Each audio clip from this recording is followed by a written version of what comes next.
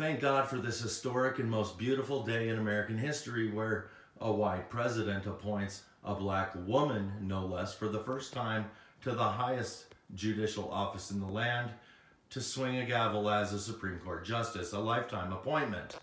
But as this seems super progressive at its face value, if you strip the mask off of this situation, you'll realize that Ketanji Jackson is replacing a Supreme Court justice that also went to Harvard.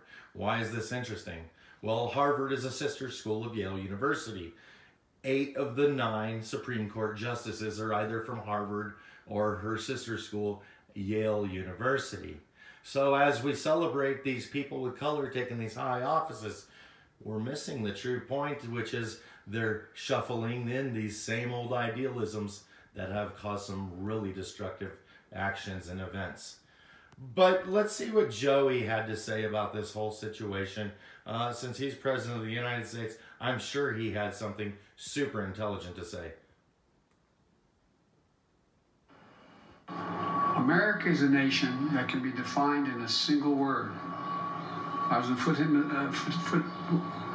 the foothills of the Himalayas with Xi Jinping, traveling with him. And that's traveled 17,000 miles when I was vice president. I don't know that for a fact.